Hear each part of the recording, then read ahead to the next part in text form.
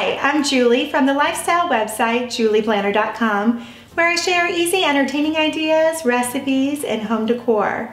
Today I'm excited to share our salto ornament recipe with you. I've been making these since I was a young child. The first time I made these was in a friend of mine's kitchen. We got a little carried away and we decided, this is basically the same thing as pizza dough, and covered it in ketchup and Parmesan cheese, whatever we could find in the refrigerator, and tried to feed it to her little sister. I've grown a lot since then, and now we make these in our own kitchen each year as a family tradition. The girls and I like to decorate their trees in their bedrooms with them. They're so nostalgic, and you can customize them in a lot of ways, as well as making them gifts with fingerprints or gift tags. So I hope you enjoy this easy recipe and you and your family enjoy this tradition of making salto ornaments in your kitchen as well. Making salto ornaments is so easy, which is why it's such a great family activity. You just use a little bit of flour, salt, and water, 3 staple ingredients you probably already have in your kitchen. Now to get started, we're going to do 1 cup of salt, the main ingredient in this recipe. Annie, you want to put that in there for me? And then we're going to do a little bit of flour. Isla, can you put that in there for me? There we go. Let's make sure it all gets in there.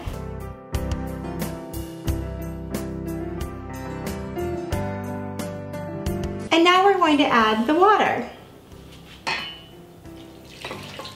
You may notice that I have the dough hook attachment on my KitchenAid mixer, but of course you can do this by hand just as easily. It is nice that it does all the work for you, but either way, all you need to do is mix and knead. So we're gonna go ahead and let it do its magic.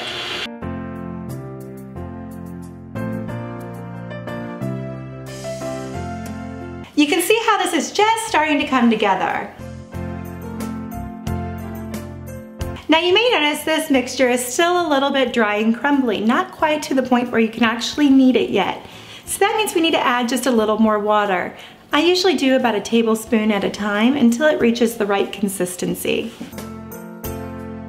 Now we're going to finish kneading this by hand, and in just a couple minutes the kids can really get involved again.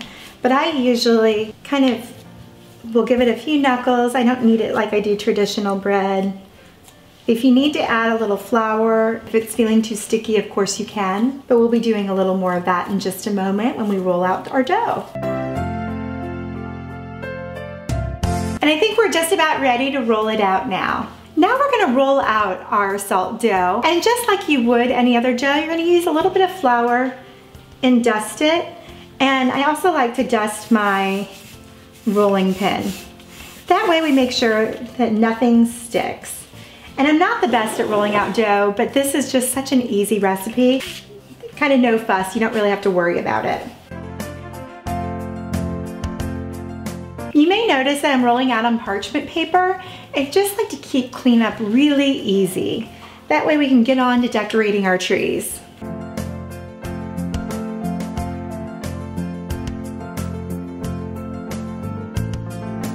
How thick you roll out the dough is how long it will take them to dry out. So I kind of like to go thin enough like a cookie, but not too thin where they'll burn. And you don't have to worry about it being the perfect shape or size because we're going to be using our cookie cutters. Okay, now comes the fun part where we get to cut out the shapes for our salto ornaments. As you can see, this is by no means perfect, but it absolutely doesn't matter since we'll be cutting them out anyways. So we're gonna start, I like to work our way from the outside in to really try to maximize space. We're gonna gently place the cookie cutter sharp side down at the edge of the dough, and you can press. And we're gonna press really hard. Sometimes I'll give it a little wiggle, and then we're going to release. If it gets stuck in the cookie cutter, I'll go ahead and transfer it elsewhere on the sheet of parchment paper. But if it doesn't, just wait, I'll show you what I do. Annie, you wanna do one? Okay, put it right next to there. Now push down real hard. Good job. We want to be really gentle when we tap them out. That way it doesn't leave any fingerprints. That's of course unless you want to do fingerprint ornaments, which is so fun. Great gift for grandparents. Isla, what shape would you like to do? Oh, you got a big star. Great job. As you can see, this is a nice thickness, great for baking. Not too thin, not too thick, and you don't notice any inconsistencies. All right, girls, let's finish these up.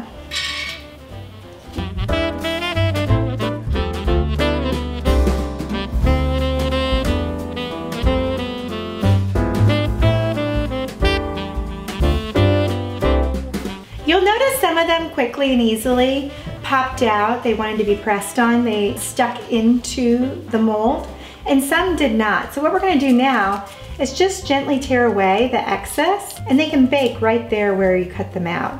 It's just another way to keep cleanup easy and make it a fuss-free activity for the holidays. Of course, if you want, and you should, why not? The more the merrier. You're going to roll this dough back out again, and you can make more ornaments. This recipe, depending on the size of your cookie cutout, will make 24 to 48 ornaments. Larger ornaments, of course, like these big stars, consume more space, so you'll range more about 24 to 36. All right, we're ready to put these on a cookie sheet and get baking. Now we just need to make the little holes for the ornaments to hang. Or like I said before, you can use this to tie them onto a gift. They make beautiful gift tags as well. So we're going to just put a straw in gently and pop it out, and it leaves the nicest little hole. Now this is a great activity for older children. You just want to be really gentle so you don't bend the dough, and it's okay if the straw fills up, it won't hurt anything. Okay, now we're going to transfer these to our cookie sheet. And you can see, again, we can just kind of keep the mess to a minimum, because we want to spend more time enjoying the holidays and less time doing dishes. We're going to bake these for 20 minutes, and that will help draw all the moisture out of the ornaments, which is what makes them hard. And then we'll transfer them and allow them to finish air drying until they're hard, and then we're ready to decorate our tree.